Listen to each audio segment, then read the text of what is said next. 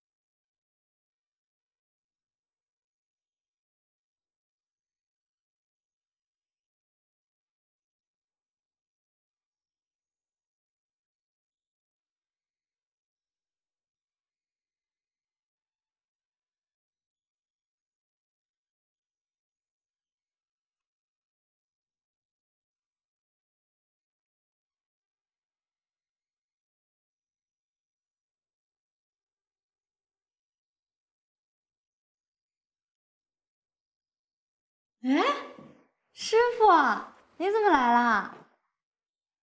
看你这个表情，就是没看新闻啊？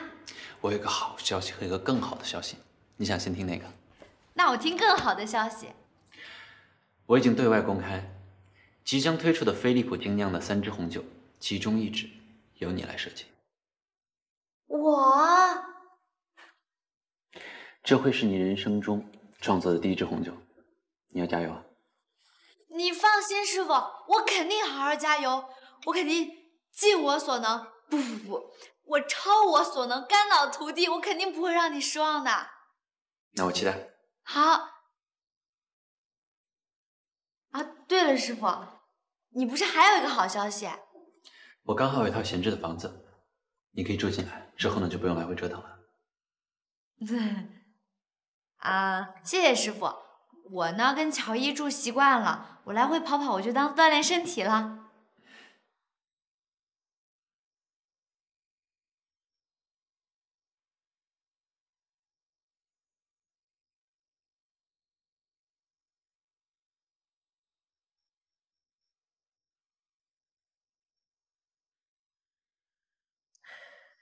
你真是一个胆小鬼！既然你那么想念，为何不去找他？可是他不需要我，他现在过得很好。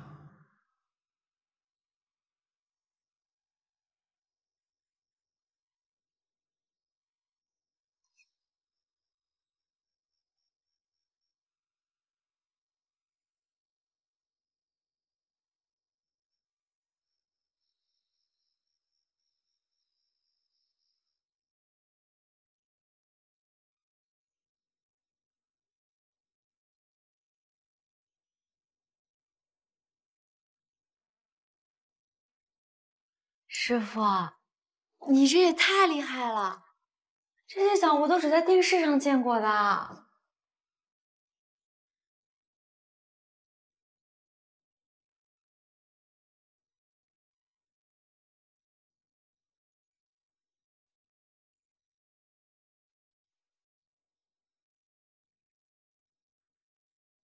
我跟你说啊，师傅，我觉得咱们这酒肯定能卖的特别好。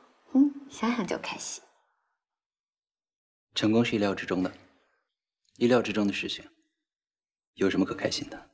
你这说话也太绕了，成功本来就是一件好事情啊。我在意的，永远都不是那些唾手可得的东西。难道这就是传说中的如果干不好事业，就要被迫继承家产的底气吗？芬芬啊，你觉得我现在是不是要比许明辰强？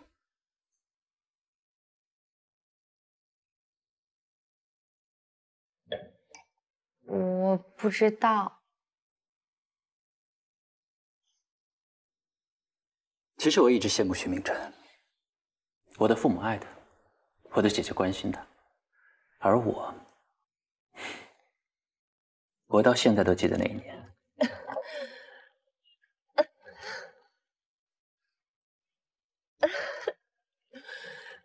来，明辰，姐把你救出来。来，明辰，姐救你出来啊！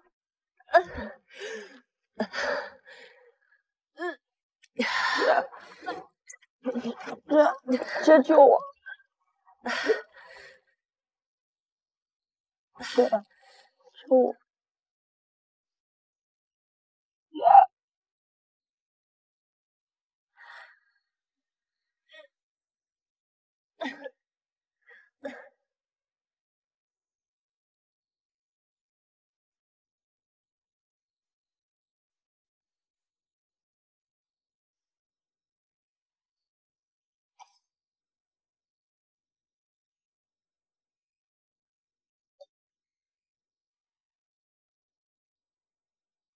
我的姐姐在生死的关头，只顾着带我哥哥离开，完全忘记了我。我到现在都记得那一刻，我的父母在我的眼前闭上了眼。从那之后，我就恨上了许家。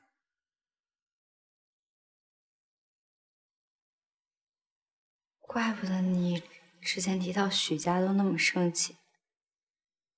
现在我知道，是不是觉得我很可怜？其实我只是不明白，为什么所有的人都在意许明辰。师傅，我觉得那个事情就是个意外，你姐姐她肯定有别的苦衷的。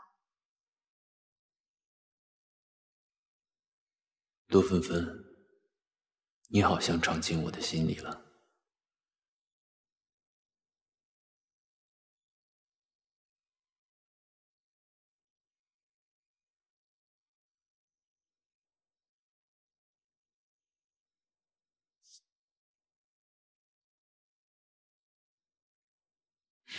你还真是善良，我怎么收了你这么个傻徒弟？我那是怕你伤心嘛。你如果总是抚摸伤口的话，会失去灵气的。灵气，可以啊你，进步不小，都学会安慰师傅了。师傅，你刚才不是问我，觉得你和许明辰谁比较厉害吗？其实我觉得吧，每个人都是有自己的价值的，不一定要去比较，只要跟自己赛跑就好了。而且你在我心里真的非常非常的厉害，不然你怎么会收到我这么好的徒弟呢？哼，师傅，每个做红酒的人心中都会有一片初心，肯定也有心碎的时候。那你看你现在收了我这么好的徒弟，那绝对是只赚不亏的呀！我肯定拼尽全力去把咱们这款酒做好，绝对不会辜负你的。好啊，既然我的徒弟这么关心我，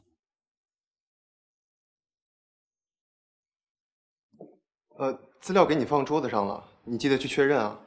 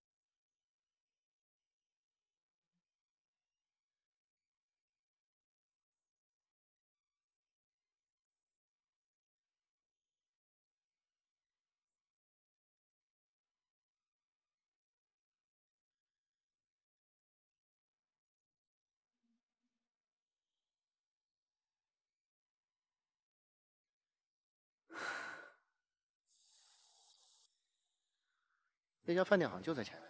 哎，是吗？这。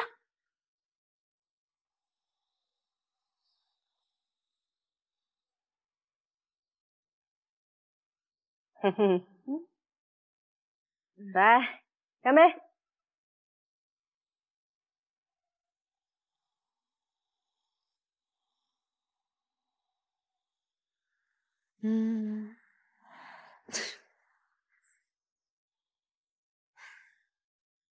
脸色不太好，可能是累了吧。我发现你不对劲哦。我原本以为我已经放下了，可以展开新的生活。可是我发现，红酒根本就不会骗人的。我今天做了一款酒，特别苦涩，像失恋的味道。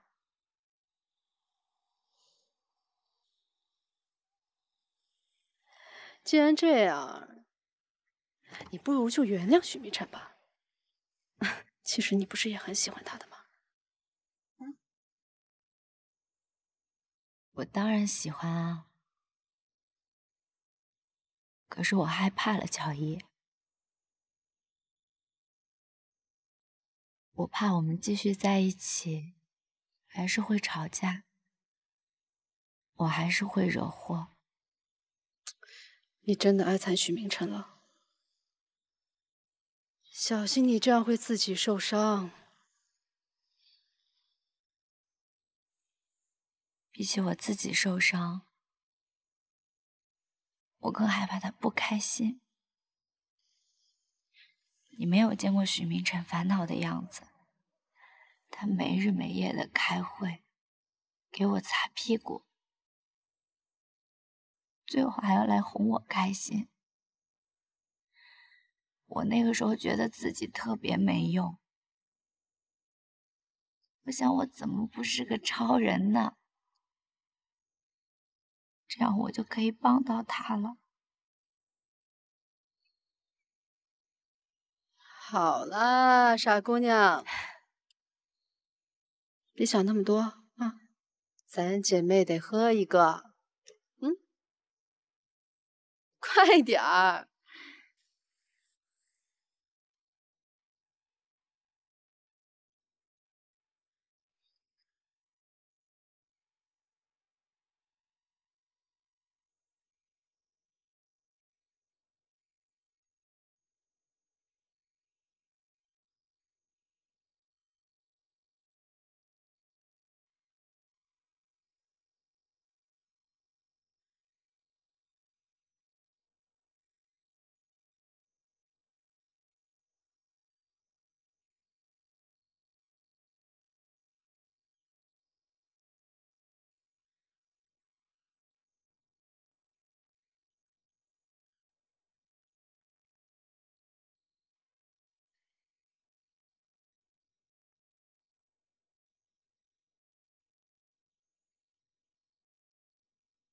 一江，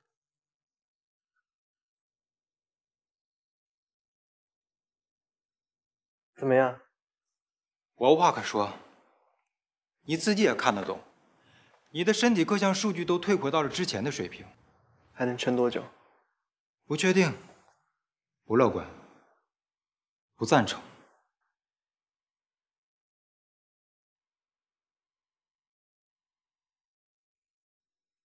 你就是活该。我也没有觉得身体有什么特别不舒服的。哎，你给陆芬芬辟谣，你给陆芬芬做这么多事，她知道吗？我那也都是为了公司。公司个屁！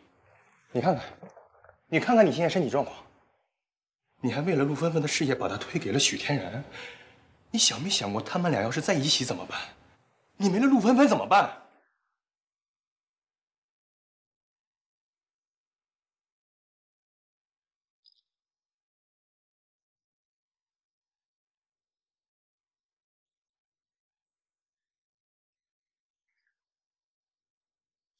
你怎么又来了？走哪儿跟哪儿。我来找芬芬的。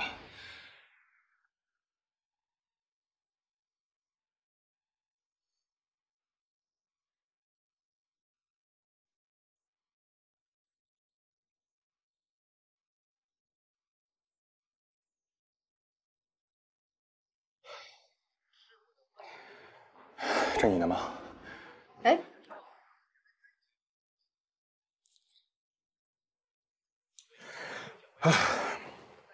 看看吧，这些呢全是明晨为你做的事儿。这份是白冰贿赂供应商的证据，这份是厂家跑路后还没有贴完的假酒标，这份是白冰发微博的 IP 地址。白冰人呢现在已经彻底离开了安达，他将再也不会出现了。还不止这些，明晨知道你也相信你一定是被冤枉的，他就偷偷调查，怕你被刁难呢，就刻意的疏远你，还为了你顶撞了情人节。芬芬，你问问自己的心，明晨是真的冷漠吗？他如果真的为了公司，他大可不必做到这样的程度，因为你在他心里的位置早就超过了公司的形象，他做的所有一切都是为了维护你。可是他为什么不当面跟我说清楚呢？如果他不是真的在意你，他不是真的爱你，他何必如此呢？对吧？以我对明晨这20多年的了解，他从未有过对一个人这么好过。他现在在你面前，他就像一个傻子，你知道吗？口是心非。你只要现在朝明晨走一步，就一步，明晨就会朝你走剩下的99步。而且这个傻子已经走了98步了，你能理解我吗？你确定我们之间只隔了100步吗？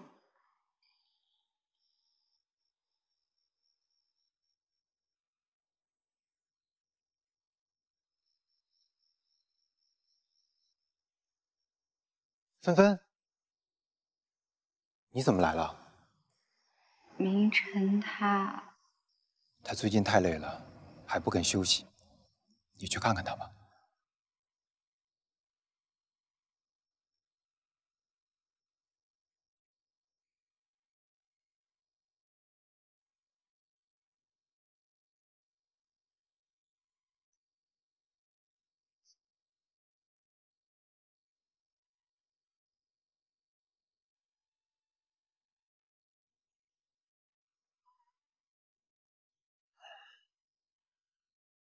我听说你不太舒服。我没事，小问题。那你去休息一下，我去给你煮红酒香草茶。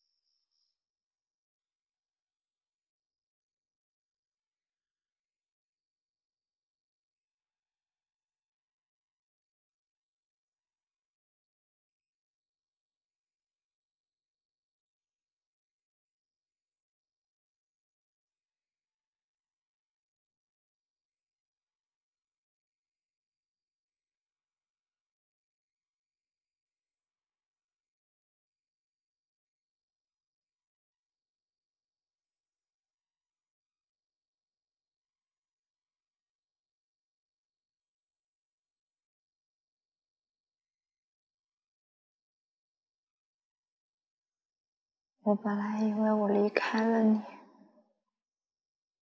你可以过得很好，你怎么把自己搞成这个样子？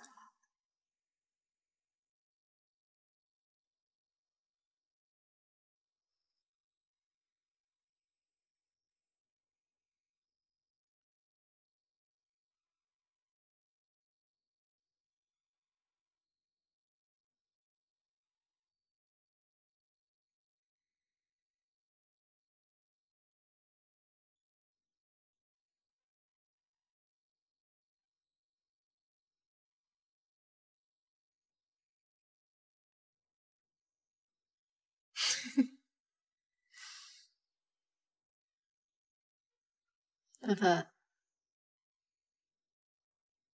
其实我觉得你可以勇敢一点。虽然我之前不想你一头再扎进去了，但是你分明很喜欢他。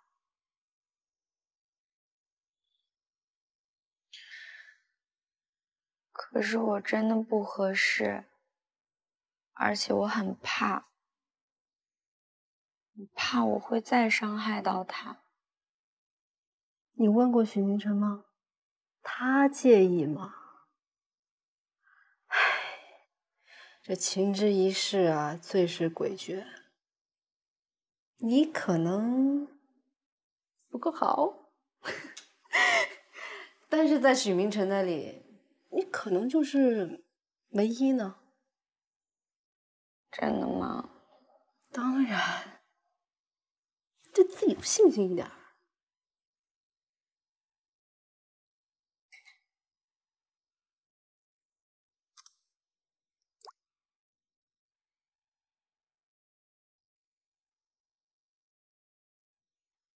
来宾想见我，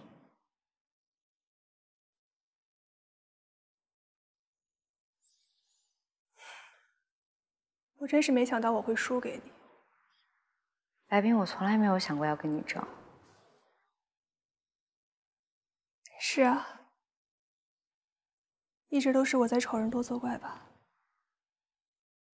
陆纷纷，我一直都很讨厌你。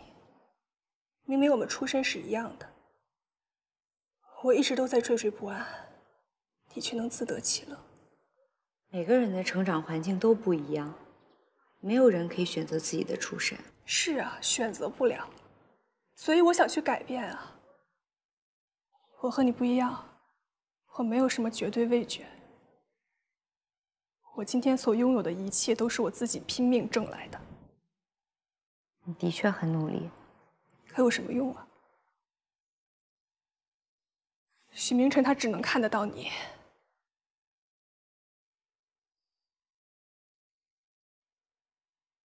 你知道吗，白冰？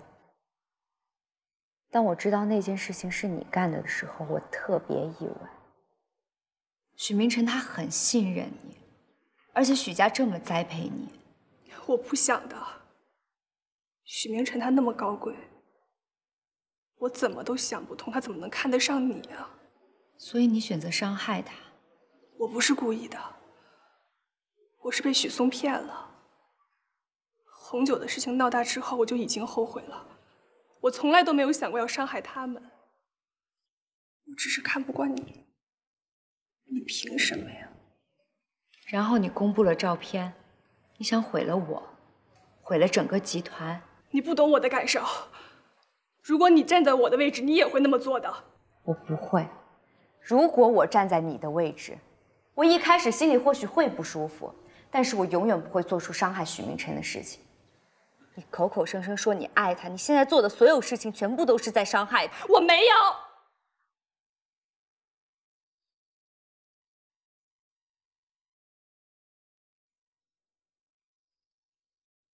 无论如何，我还是要谢谢你。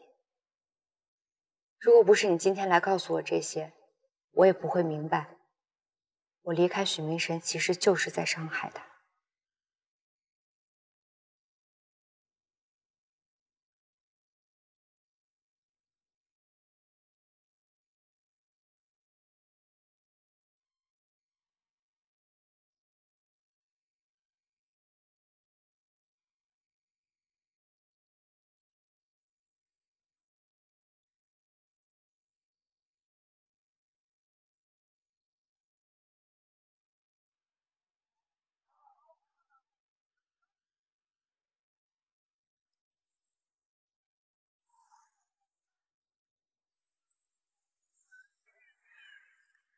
不好意思啊，让你见笑了。你给自己太大压力了。我还以为你会骂我呢，毕竟我也不知道我自己是怎么了。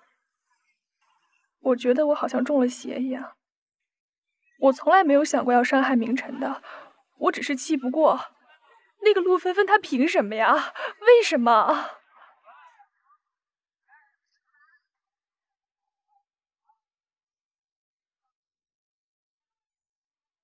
我知道没有人能理解我，他们都说是我疯了，是我太嫉妒了，是我活该。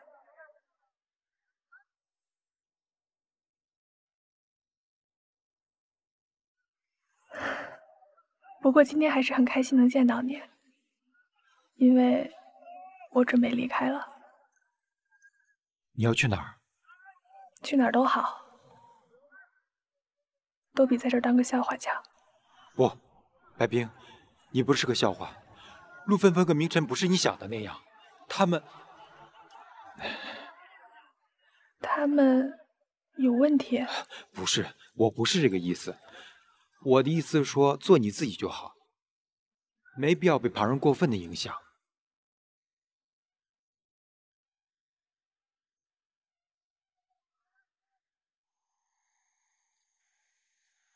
哎，喝水。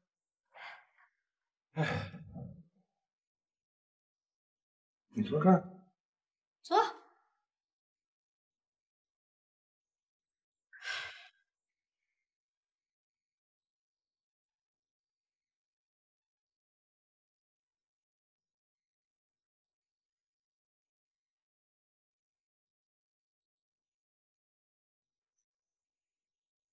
哎，不是我说何乐，我怎么觉得你每次见乔伊的时候的姿势都不一样呢？您懂啥？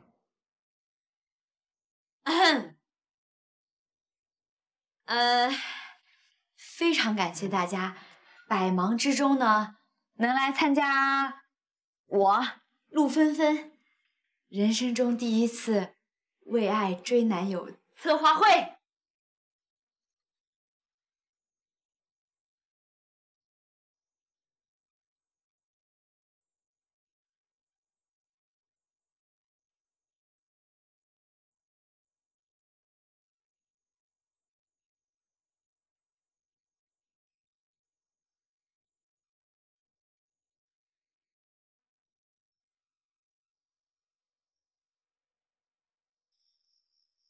你今天怎么穿的那么漂亮啊？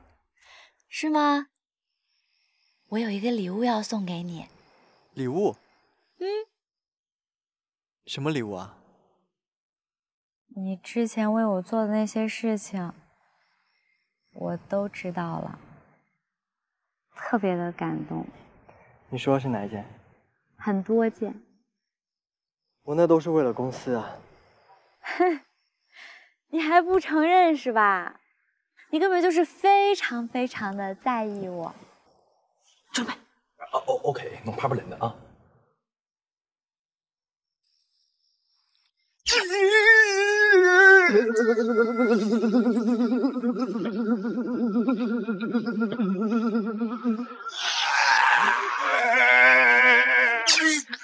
何乐，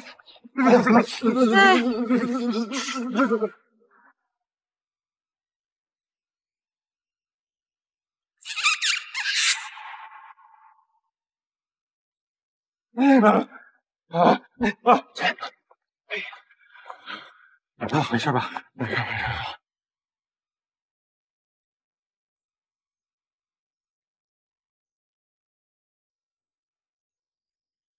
许明辰，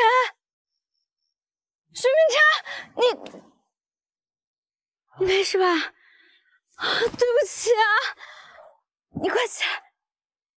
哦，不是，这刚才这个电线不是好好的吗？开关怎么出了问题？一江，你开关在哪儿买的？这怎么成我问题了？我就让你安排一个电线，你还给我掉链子。但是你看，结果还是不错的，那过程根本不重要了。我没事。我准备了好久呢，这蜡烛我也摆了好久，我还花3小时化了个妆呢。我没想到弄成这样，对不起啊！你是不是觉得我是个傻瓜呀？你就算是傻瓜，也是我的小傻瓜。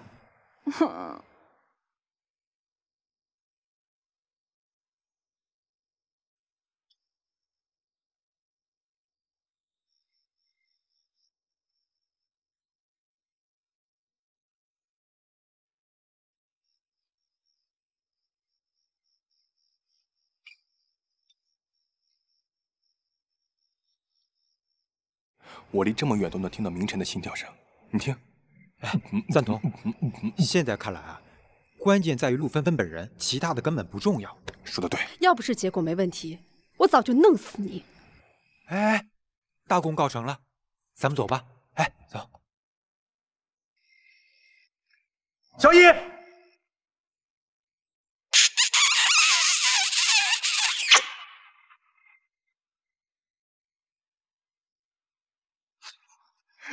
一箱哎，一箱哎！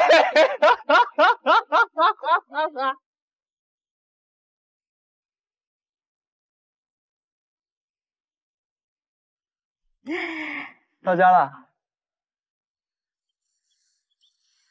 哦，乔伊，这种事情男人做就好了。毕竟是我的东西嘛。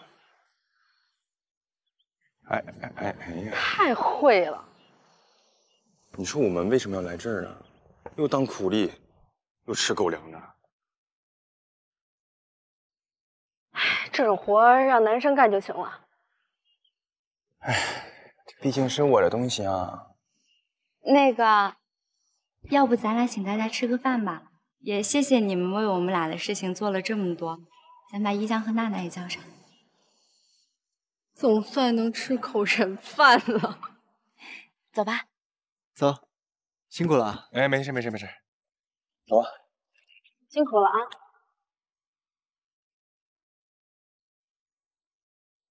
哎呀，真爱我哈，真疼我呀，小易。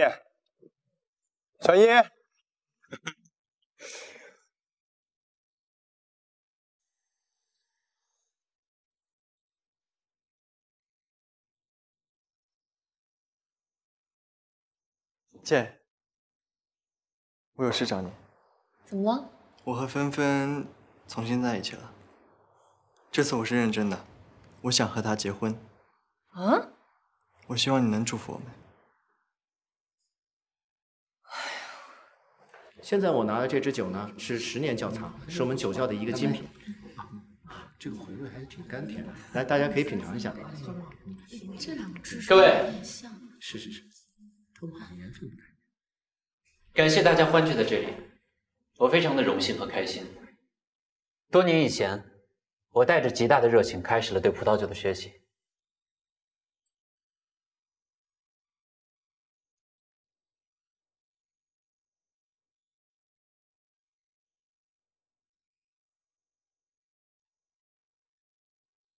我宣布，我们即将推出的新酒将会在这个酒庄里诞生。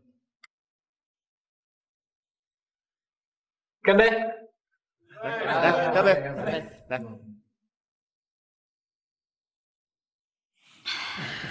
恭喜你啊，师傅！我希望这款酒可以符合专业的口味和市场的需求，具有平衡感和结构感。这是一款系列酒，所以我希望你的那支也能和这些匹配。师傅，我想调整的。芬芬，我知道你想说什么。我给你的建议是，希望你过一段时间重新进行评估，到时候再决定你到底喜欢哪一种口味。师傅，其实我就是想调整的再甜一些。芬芬，我们先去应酬一下。人家是专业。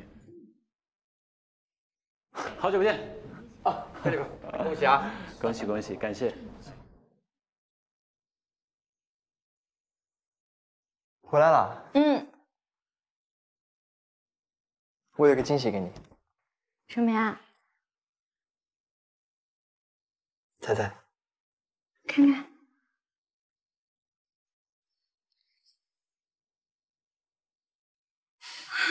喜欢吗？喜欢。就只是这样啊？那还要怎么样？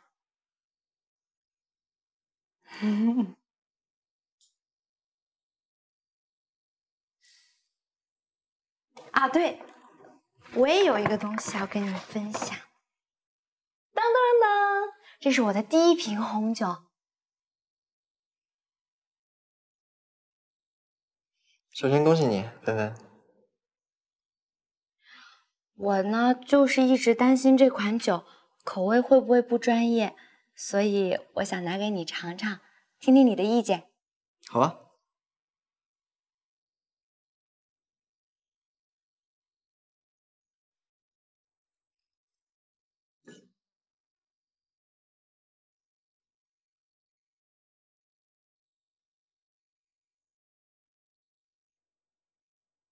怎么样？怎么样？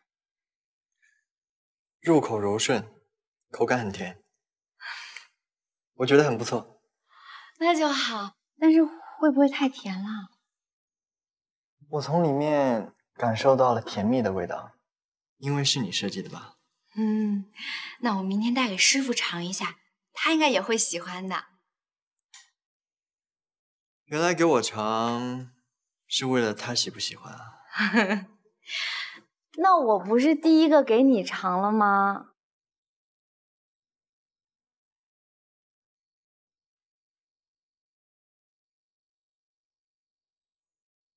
师傅，杯子拿给我。啊。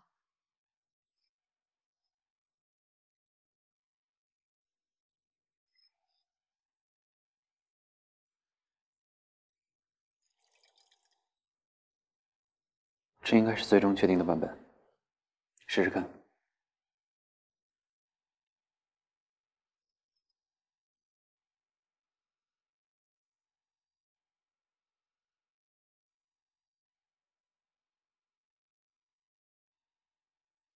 我觉得挺好的，不过跟之前的版本是不是不太一样啊？风味上确实有些不同，但是只要最初的定位准确，就不会有太大的偏差。师傅，我是想说呢，这个……我知道你想说什么，可是你要相信自己，你要相信我的判断。你之前的版本已经足够的好了。师傅，芬芬，你怎么来了？怕你在酒庄工作太辛苦，给你带了午餐。芬芬一点都不辛苦，芬芬在这可有成就感了，对吧，芬芬？对了，听说你马上要推出系列红酒，很开心芬芬可以参加。作为哥哥，我一定会大力支持的。对了，芬芬，你刚才跟我说什么？说什么红酒的事情？没什么了，师傅。饿了吧？要不一起吃？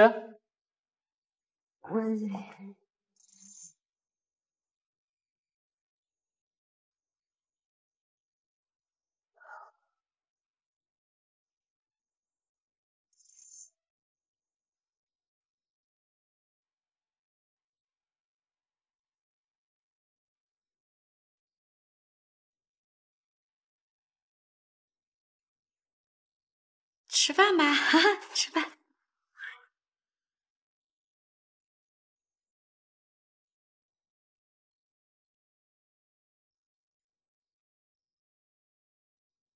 在酒庄都没好好吃饭吧？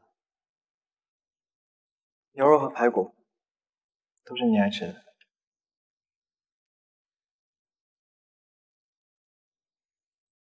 气氛太尴尬了，他们两个到底想干嘛？吃吧。啊，正好我也饿了。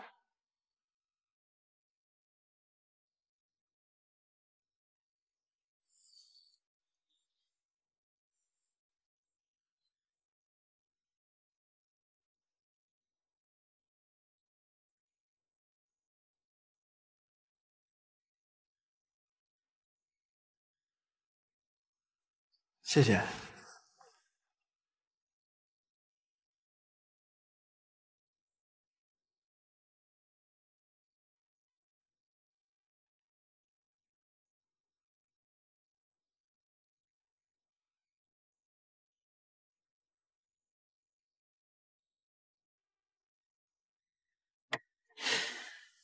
芬芬，我有事情要忙，你慢慢吃。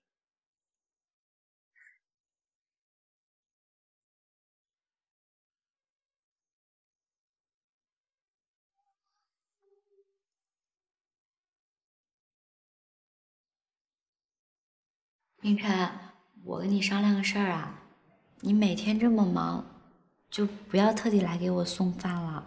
怎么？怕我坏了你的事啊？你不懂。你还生气？你和飞利浦那么亲密，该生气的是我吧？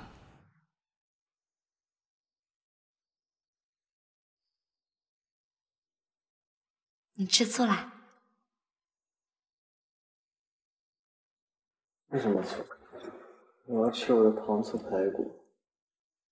好，你吃，都给你吃啊，多吃一点儿。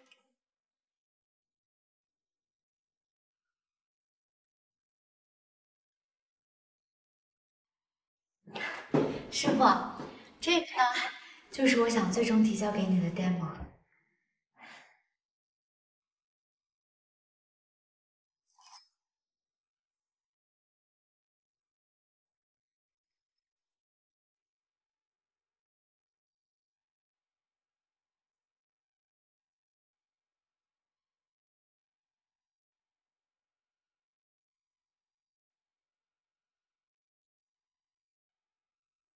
我设计这款酒的初心呢，就是想找出一个年轻的桃红葡萄酒。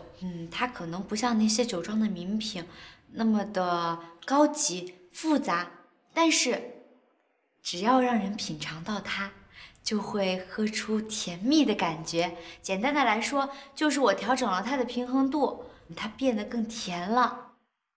你为什么有这样的想法？发生了什么事？因为我跟明晨和好了。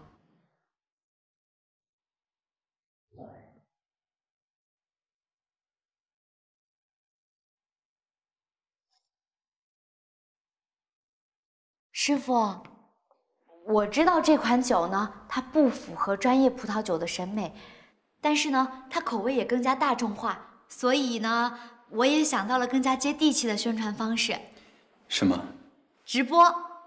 你知不知道有个 UP 主，他叫红酒煮梨，像他们这样的 UP 主，一句话就能影响一个红酒品牌。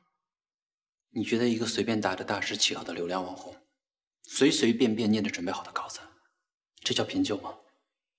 师傅，我跟他接触过的，虽然说他是个网红，但是他的红酒知识储备非常……纷纷，我知道你很有想法，但是你一定要知道，红酒本身就是挑剔受众的。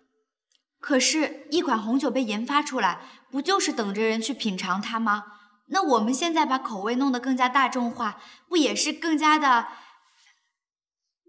一支完美的红酒，就像精雕细琢的乐章，每一个音符都该在它该在的位置，每一种味道都恰如其分，有它的比例，平衡才是最优美的。如果客人想喝很甜的酒，我们为什么不直接卖给他葡萄汁？如果你想成为真正的红酒大师，你必须要相信我。直播带货这种营销方式，完全拉低了我对这款酒的定位。我要做的是经典，而不是网红。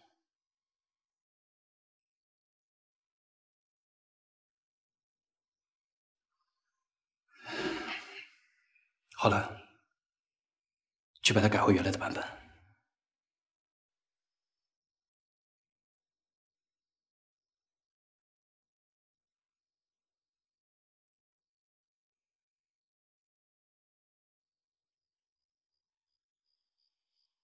回来了。买了蛋糕。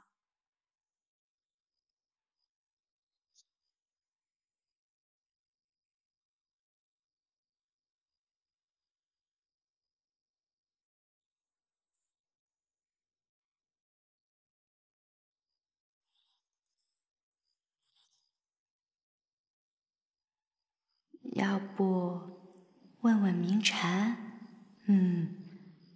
事业为重，脸算个屁！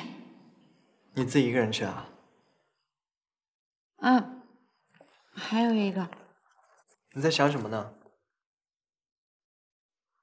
我在想我红酒方案的事情。拿给我看看。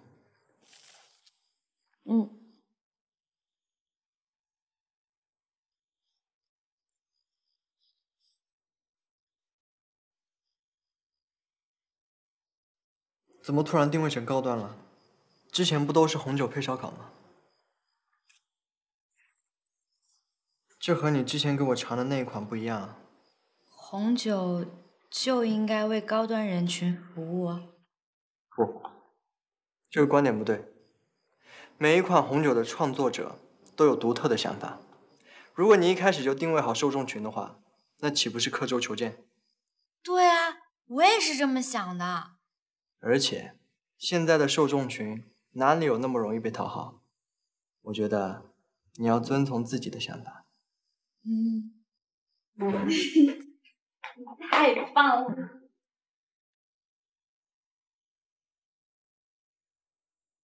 下面的这款是由纷纷设计的桃红葡萄酒，大家试试看。好。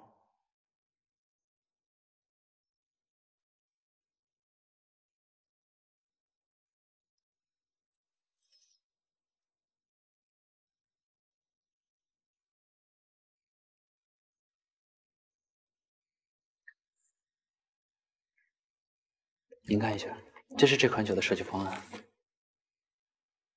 我以为要下很大的功夫才能说服师傅呢，没想到他这么快接受了我的想法。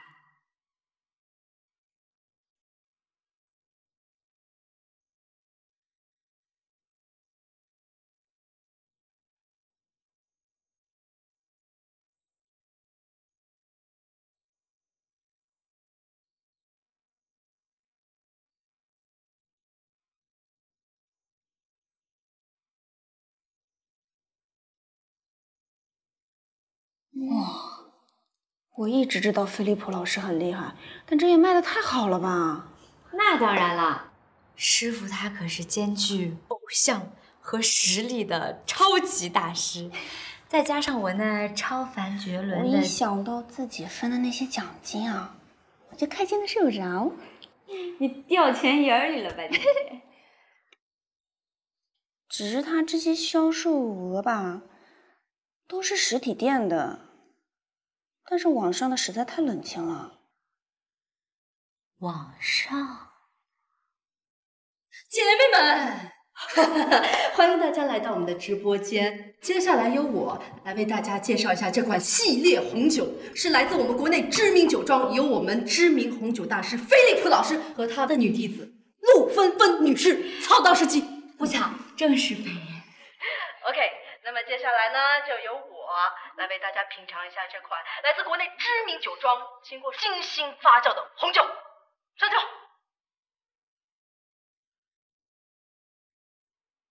谢总，有需要您确认的紧急文件，项目部等着您签字呢。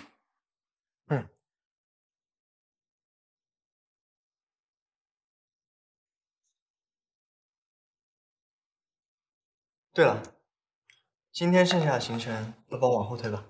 好的。还有，帮我采购一批飞利浦的红酒，听说市场反馈还不错。好。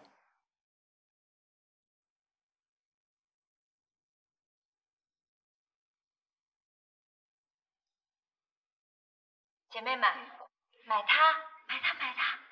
啊，这款酒非常的有出息。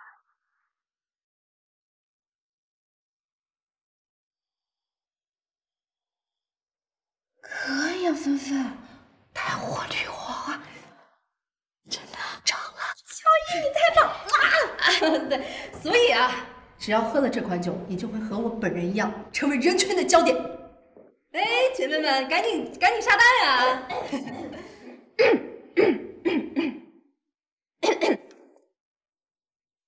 大惊喜！我们的神秘人物刚刚来到我们的直播间，是我们国内最年轻、最帅气的。你在干什么？直播呀！国内最年轻、最帅气的谁呢？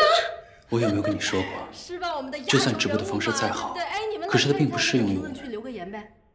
不是师傅，前3名的朋友们，你不要一竿子打死所有人嘛！有半价的红酒。你看啊，乔伊现在这个直播销量蹭蹭的往上涨。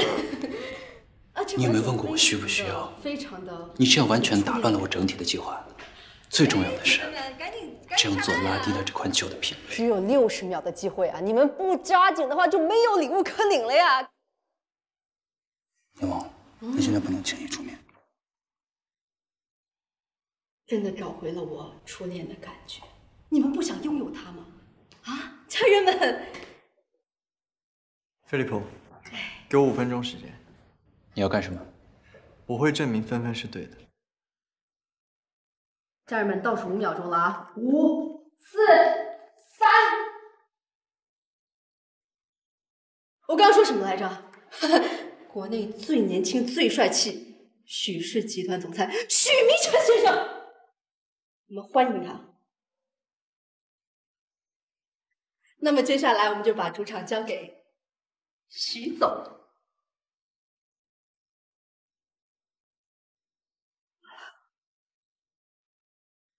大家好，我是许明辰，今天给大家介绍3款红酒，旁边2个是经典红酒，中间的是桃红。我手上这瓶桃红是来自红酒新秀陆芬芬小姐设计的。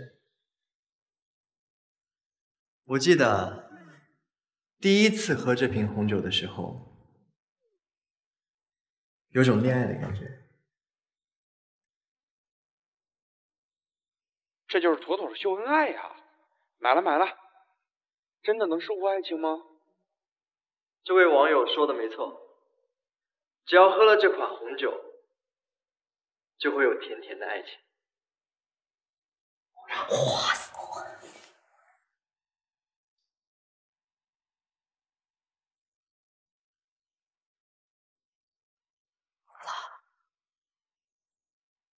你干什么？虽然还没有到5分钟，但是已经证明你错了。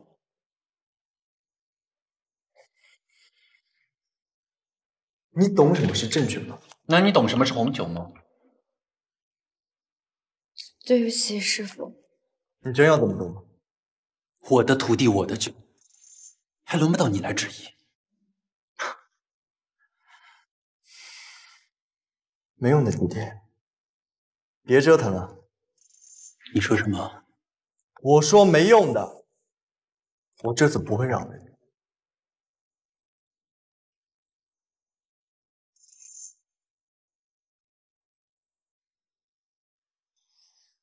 老师，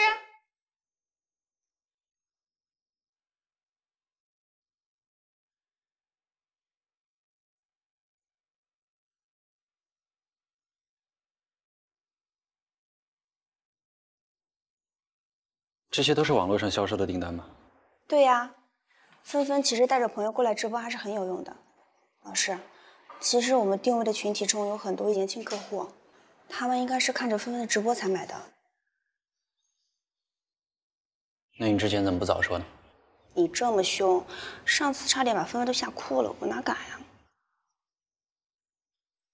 老师，这次的业绩销量简直一飞冲天啊！你要不要趁这个机会表示表示？菲菲思想单纯，还是很好哄的。办一个庆功宴吧，这是把芬芬介绍给大家的好机会。行，列一下宾客的名单。好。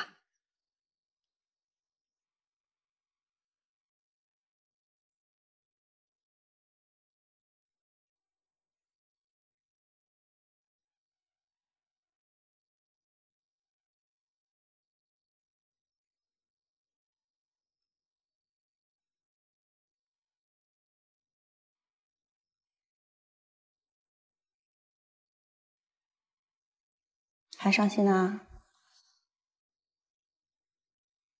好了，别伤心了。老师只是比较在意这款酒，你想一想，他光实验的弹幕就调制了200多款，整日整夜不睡觉，花了这么多心血，然后看见你在直播间打折卖酒，仔细想想，生气也是能理解的，对不对？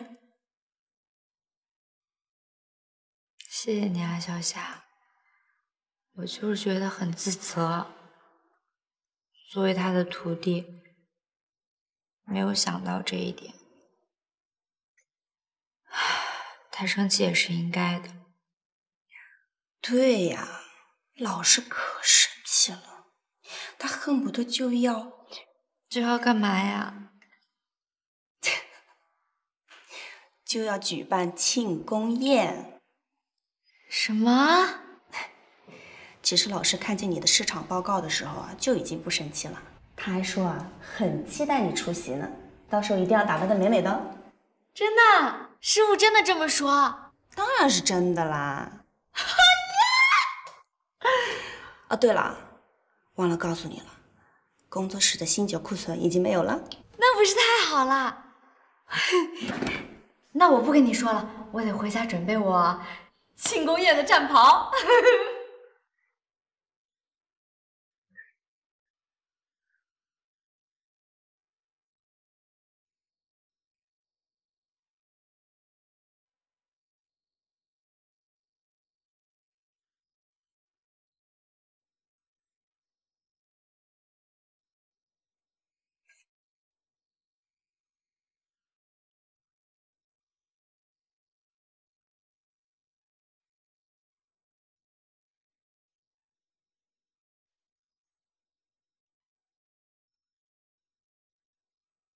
芬芬已经回去了。我来是要告诉你，我愿意让芬芬来这里，是因为她喜欢。如果她在这里受到了委屈，我会不计代价的帮她讨回来。就算你是我的弟弟，也不会例外。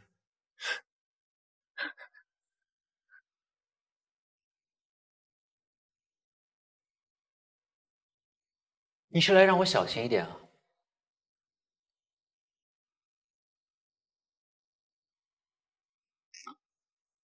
庆功宴上，我会把他介绍给所有人，我会让每个人都记住他，以飞利浦弟子的身份，你不会有机会替他讨委屈的。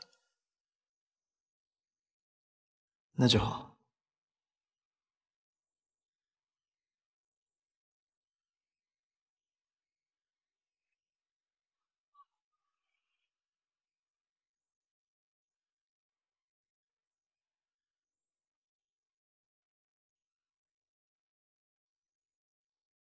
今天要感谢一个很重要的人，他为这款酒付出了很多，他也是这款酒的联名设计师，陆芬芬小姐。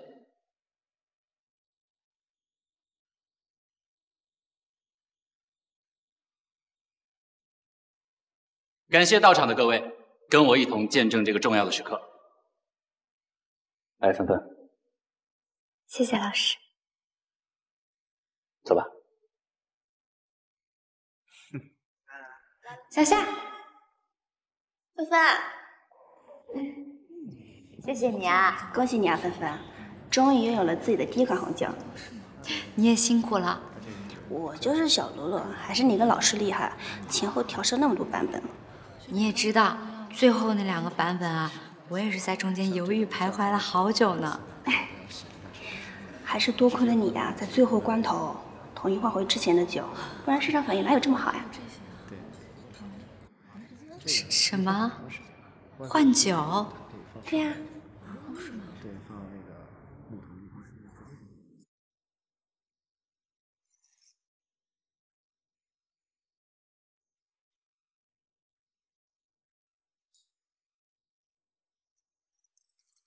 芬芬，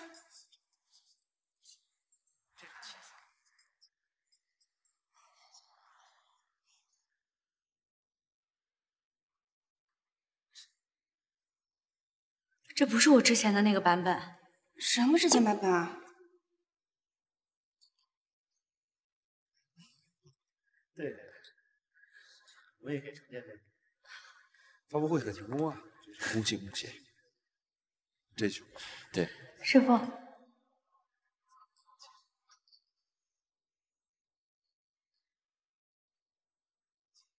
这不是我交给你的那个版本。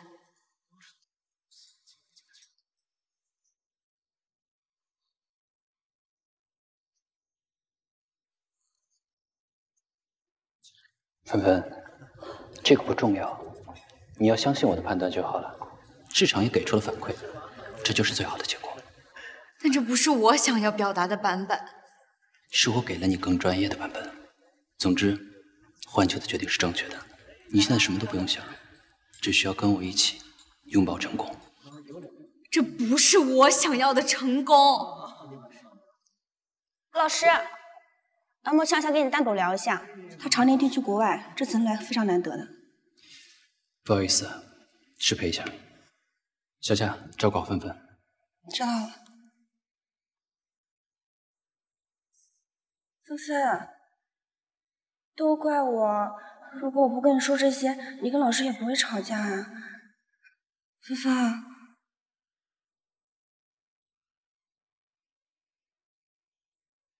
芬芬，啊，不好意思，大家继续，不好意思，芬芬，辛苦了，没事，这边。好。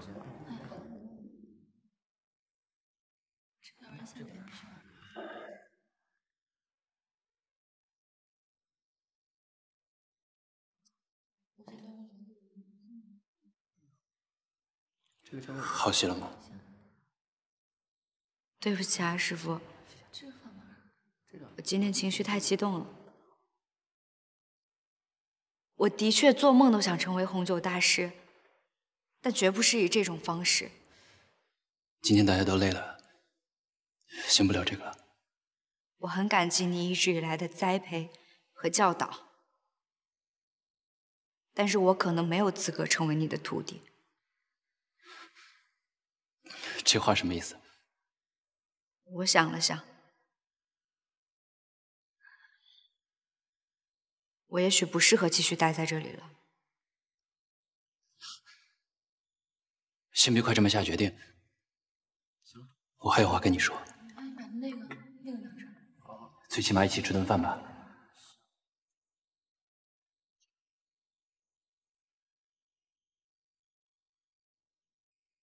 所以说，把这个收起来。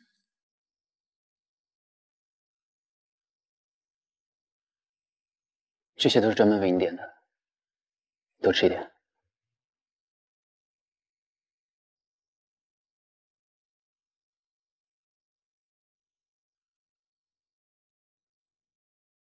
其实我想跟你说，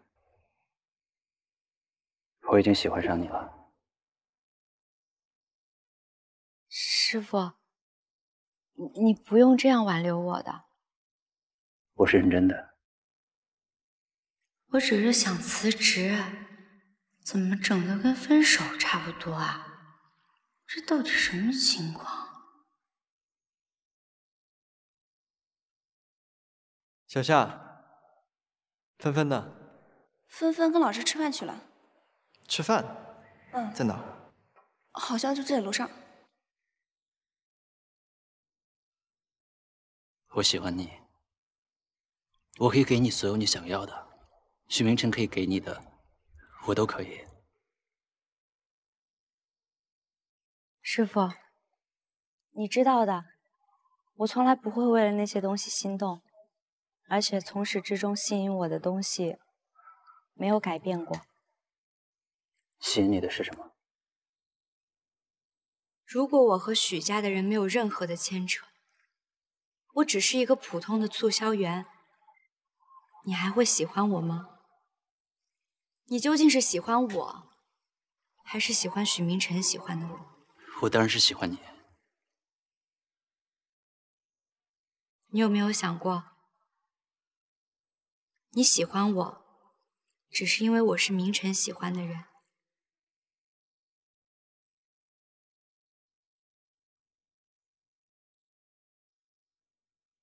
新酒上市，还没来得及恭喜。来得很快啊，怕我把他抢走吗？怕你没有这个本事。走，芬芬，我刚才问你的，考虑好了吗？勉强是不会有好结果。你把芬芬当玩具吗？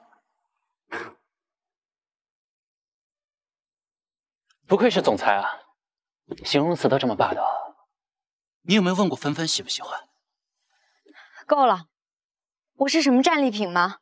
既然来都来了，那就来一场对决吧。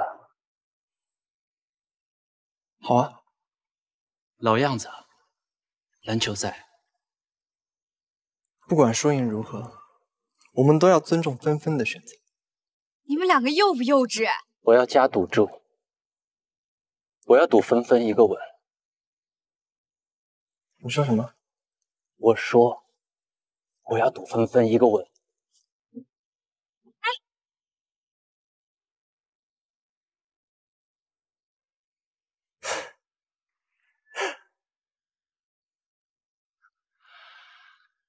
自诩贵气的少爷，动手了，恼羞成怒了。你从小就是这样，所有你想要的都要抓在自己的手里，篮球赛，还有现在的陆纷纷。说话的时候能不能动点脑子？你们两个不要吵了，师傅，辞职的事情我已经决定好了，无论如何，谢谢你的抬爱。小时候的事情，你值得这样吗？恋爱现在比分是8-8了，但球在我手上，还有一个球我就赢你了，你的飞机模型就归我了。值得。如果你真的这么在意，我向你道歉。但你要明白，你终究在意的是什么。陆纷纷是我女朋友，她不是我们争夺的物品，我也不会让你这样轻易看扁她。我们走。师傅，我一直都很仰望你，我觉得你是真正有趣的人，又酷又厉害。作为徒弟，我很崇拜你。作为徒弟，这是好人卡。我是认真的，我希望你能放下，你在我心中就像超级英雄一样厉害，不应该被这些事情牵绊住。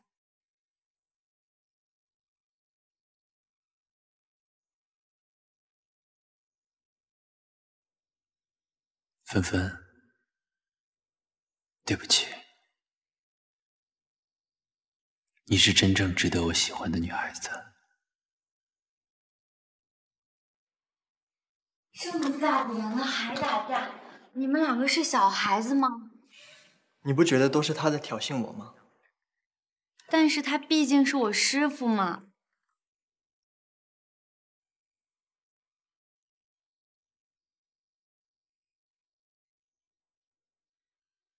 这就是传说中的亚洲醋王吗？我要你明白，你只属于我。你过来，我给你看个东西。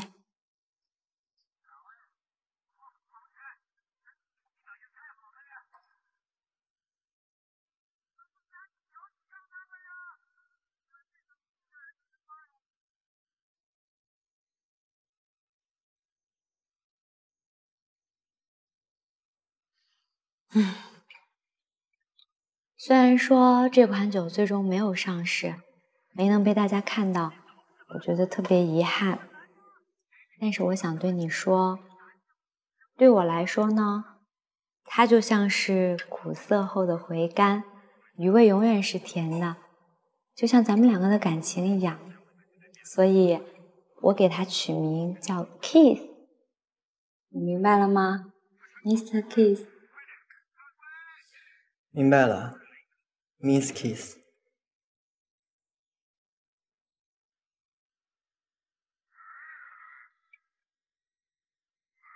我还有一件事情想跟你说，我打算正式从飞利浦那儿离职了。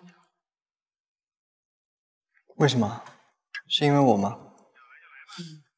一点点吧，主要呢还是因为我自己伤心了。那你可是要考虑好啊，这可是那么好的机会啊。不会啊，我有你就够了。而且我好像已经知道自己要做一款什么样的红酒了。那我也有一个问题要问你。你说。那些吸引你的到底是什么？什么？你和飞利浦到底说了什么？你从哪儿开始听的？说不说？你要是不说，我说，因为你，都是因为你，从始至终吸引我的都是你，满意了吧？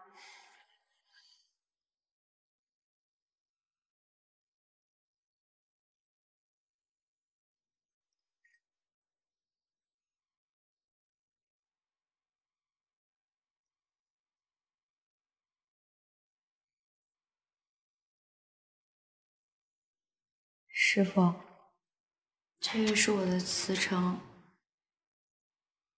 我猜到你要来，但没想到来的这么快。对不起啊，师傅。但是我想这是最好的决定。祝你一切都好。老师啊，老师，市场反馈我们酒突然下架了。为什么？酒庄庄主说许氏董事长突然收购了他们投资方，所以。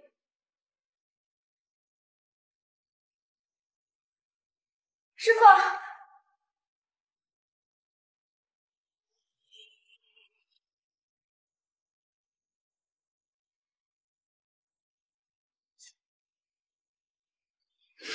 许清然，你搞我！注意你的措辞。跟我装糊涂是吗？你买了我新酒的股份，终止了我的合同。你告诉我这样做对你有什么好处？你为什么要这样处处的针对我？我奉劝你一句，别太拿自己当回事儿。还有，你说我针对你，难道你就没有针对我跟明晨吗？你是真的喜欢陆纷纷呢，还是借陆纷纷向我跟明晨示威？总而言之，我对你没有兴趣，劝你尽早收手，该干嘛干嘛去，别给我添乱。所以在你眼里，无论如何我都得不到跟许明辰一样的东西，是吗？怎么还顾影自怜上了呢？这又是哪一出啊？这些年发生的事情，我每一件都记得。这些年发生的事情，我也都记得。好，你没忘就好。那场车祸，你把许明辰救走，留我一个人在车里等死。你在胡说什么？你把他救走的时候，是不是忘了我还在车里？那辆车正在漏油，随时都会爆炸。你就这么恨我，想让我死吗？姐救我！来，明晨，姐把你救出来！来，明晨，姐救你出来啊！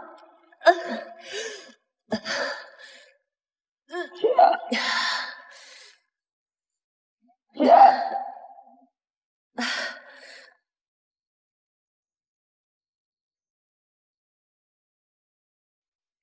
明晨，你看看这血，这都止不住啊！你说我针对你，我就是针对你，因为我已经想明白了，你对许明辰的偏袒和爱护是我这辈子都不配拥有的，我也羡慕不来。在必要的时候，你为了他让我去死吧。你住嘴，许天然！这里没有许天然，只有飞利浦。而你，许清然，你在我眼里就是个失去自我的可怜女人。我不会为了你放弃新酒，更不会为了许明辰放弃陆纷纷。好，很好。既然你都看出来了，我就是偏袒明辰，那你还来质问我什么呢？你是飞利浦，不是许天然，那你又有什么资格走进这里？给我滚！现在！我来就是告诉你，总有一天我会让你做所做的一切后悔。我告诉你，明晨就是比你优秀，比你懂事、听话，比你懂得体谅别人。总之，明晨比你强100倍、10000倍。车祸的事情，你爱怎么想怎么想，随便你。等一下，我有话跟你说。说什么？说陆纷纷？说新酒？车祸的事情是你误会了。够了，我不想再说了。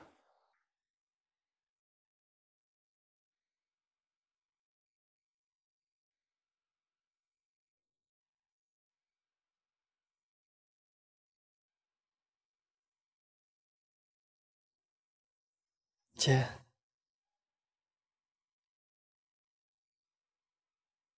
车祸的事情，他以为我放弃他了。这么些年，他是这么想我的。姐，是天然不懂事，你也别生那么大气。他居然这么想。有些事情过去都过去了，你也应该放下了。天然那边，我会去找他说清楚的。别生气了。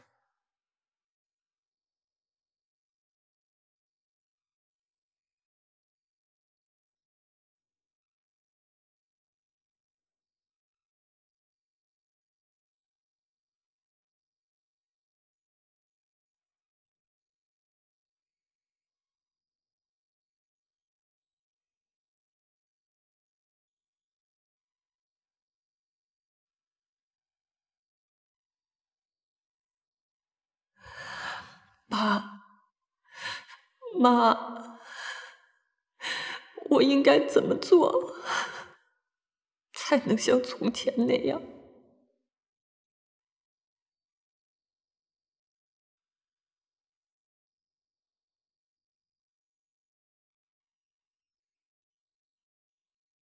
哎呦，有点紧张。紧张啥呀？我还是第一次见投资人呢。哎呀，没事儿，你昨晚不跟我讲挺好的吗？而且你直播也卖过酒了，有实际的销售案例。没问题啊。好，这只要有他，咱们的那个 case 就成功一半了，是吧？哎，行，到底是谁呀？这么厉害？你待会就知道。好。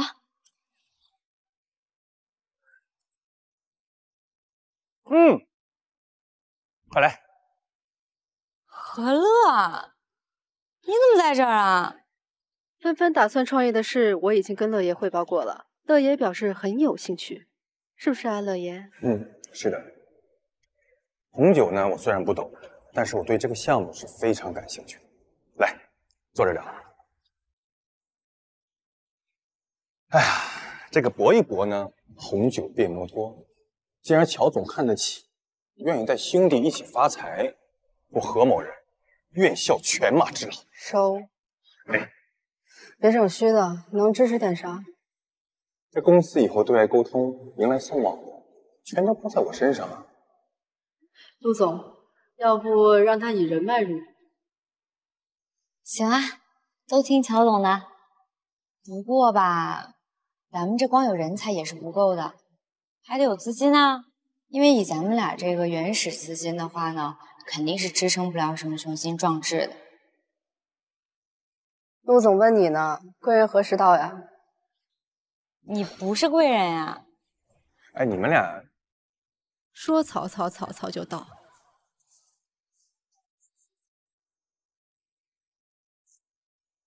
我给各位隆重的介绍一下，这一位就是我为大家找的投资人许明辰，许氏集团的总裁兼董事。目前呢，正在寻找合适的创业项目。许总好。怎么不欢迎？我怎么感觉咱俩跟走后门似的？是这样的，陆小姐，何乐，何总，何总跟我说过，你们这个项目有资金需求，我大概了解了一下，项目本身还可以。当然，如果你没有这个意愿，我也不会强求。我有，我们当然有了，是吧？对，这钱不是万能的，对吧？但是没钱那可是万万不能。你再好的项目没钱怎么能成啊？而且像我这么高端的人才，留住也得靠钱，是吧，帆帆？是，那你打算投多少呢？你开个价。我们估摸了一下，大概需要……不管总盘子多少，我都得占70%。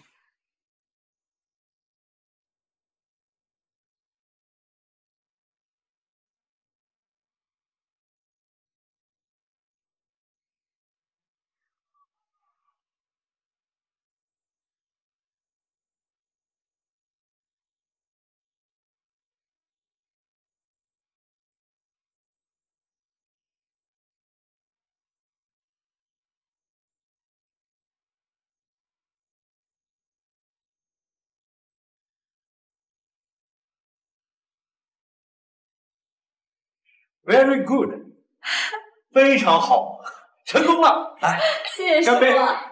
好。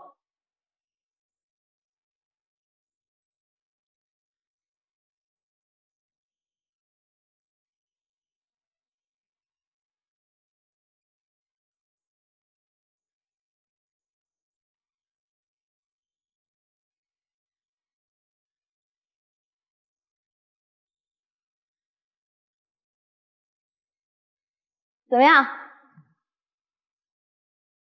可以吗？环境不错。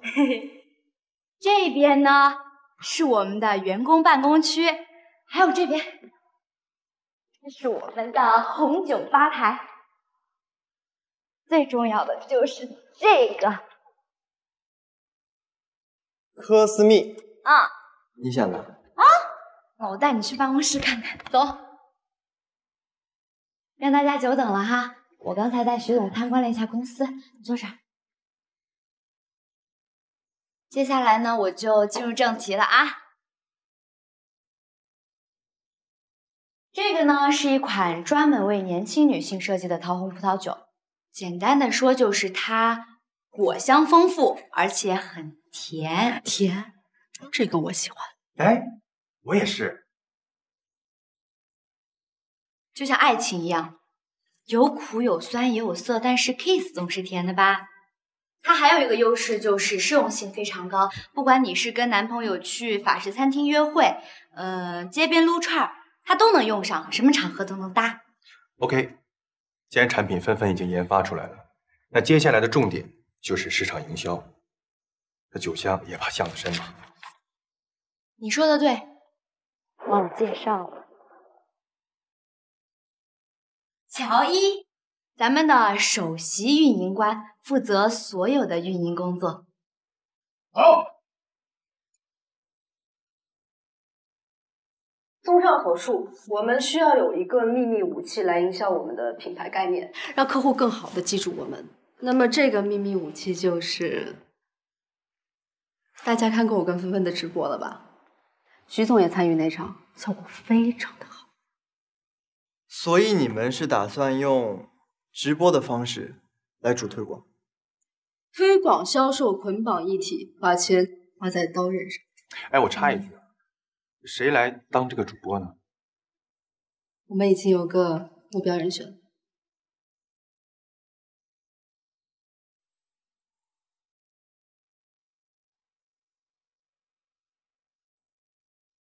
李姐，您真人看着比照片还好看，看着真年轻。唉，修修补补又是一年。哟，您不说这还真看不出来，一点痕迹都没有。姐姐，您是对自己要求太高了。这是咱之前谈定的合同。你们老板是陆纷纷吧？真出息了。他在安达上班的时候，唯一一次升职还是我的功劳呢。对对，他跟我提过。哎呀，您看，这都是缘分。您现在签，没问题。哎呦，我忘了给我们法务看了。公司规定必须得法务看过。那这啊，没事儿。等我回工作室发电子版给他看一会儿就完了，很快的啊。那好吧。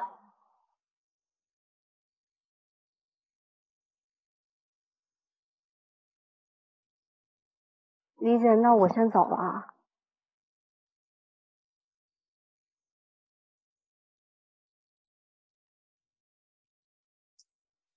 喂，喂，1、2、3、1。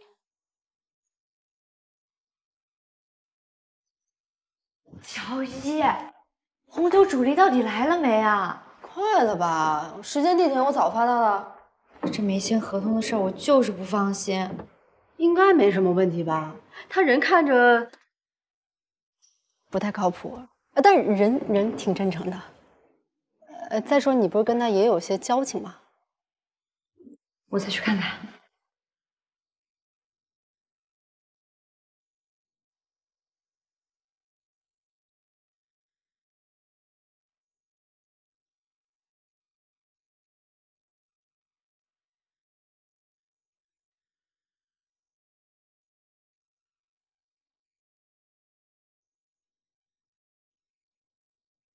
你们俩看。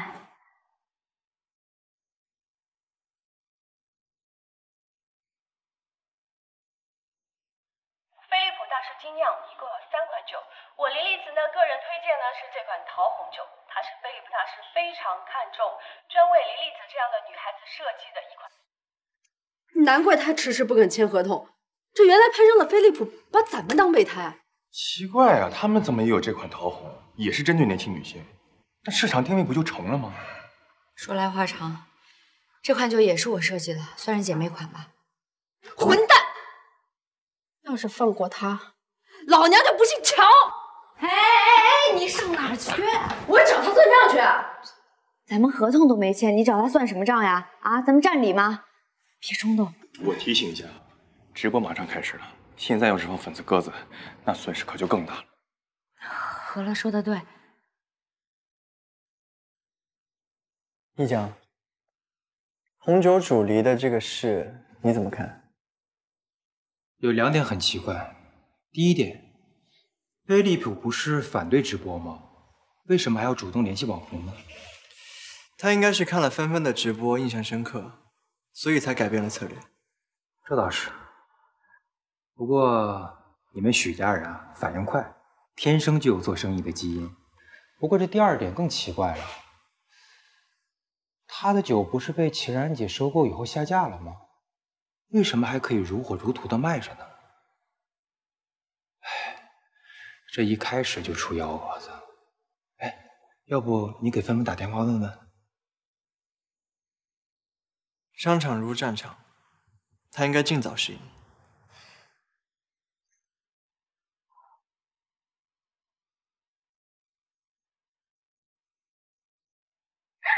妹们好，我来了，你们记得我吗？今天我要给你们带来一款特别好、特别上头的意思酒。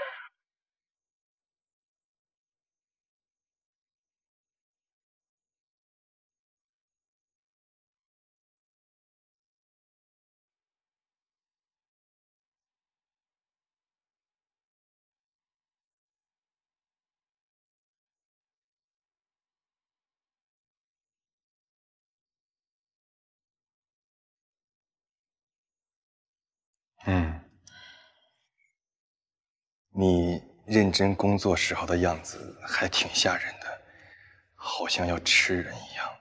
不好看就别看。那不，我就看。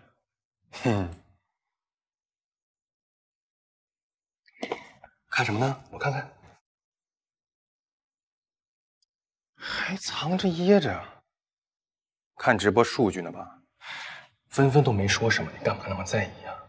就是因为他什么也没说，我才更过意不去。主意是我想的，人是我请的，结果搞成这样，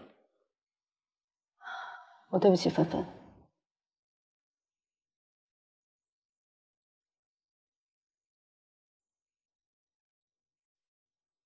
哎呦我天哪！你的数据整挺好啊，你这都不满意啊？你瞎呀？这是人家，这才是我的，差了10倍，这叫很好？你能不能拍马屁的时候带点脑子？我没拍马屁，那是你不会看。你看，红酒主力有800万粉丝，加上水军超过1000万，但实际的直播间人数不到200万，渗透率不到20%。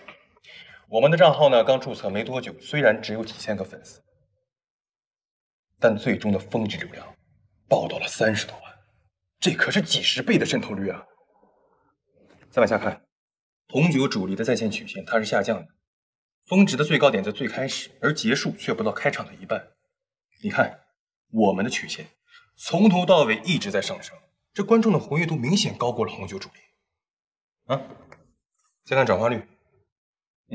虽然我们现在达不到红酒主力的销售数据，可你才第一次直播带货，你才第一次直播带货就已经成交了5万多单。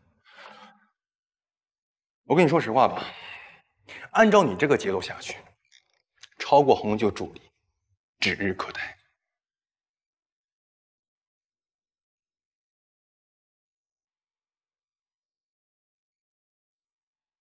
你还挺会夸人的。那是我的专长，研究数据分析的。我一直以为你是一个玩娃娃的变态死宅男。偏见，你对我有偏见。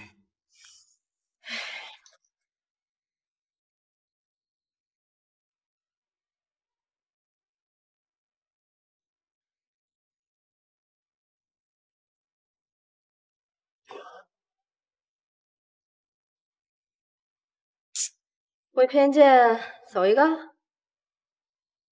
好的。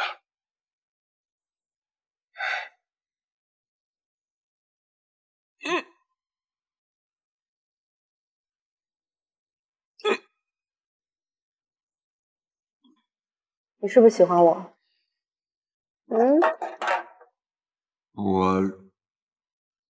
我是表现的还不够明显啊。我以为你是个情场浪子，我以为你会羞答答的跟我说：“哎呀，乔伊，不是，我又不是红心，我这么好机会，我怎么能不把握呢？哎，但是，我问你啊，你说咱俩这么长时间啊，你怎么看我？我呀，帅是必须的，八块腹肌那是标配。哎，得有内涵，声音要好听。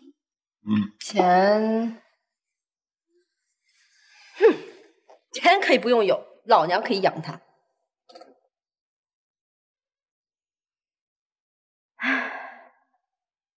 你行不行啊？这酒量真差。谁说我不行？我太行了，我中国最行。服务员，上酒。哎，在这给你开一个，给你开一个。来，乐哥喝。来，咱俩把这个加了。啤酒我不喝，啤酒太淡了。我一般都喝劲儿大，什么威士忌呀，高度酒啊，必须酒劲儿上头。我得要那些就比较给力的酒。这个高吗？皇家礼炮。啊？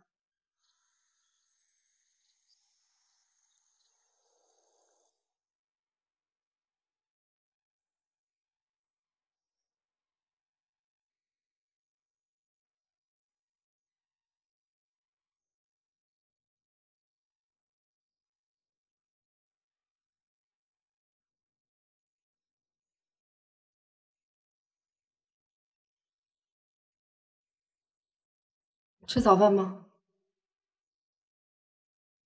我一般不吃早饭。早餐很重要的，一日之计在于晨。哦，这样的，好吧。吃什么？蛋，鸡蛋吧。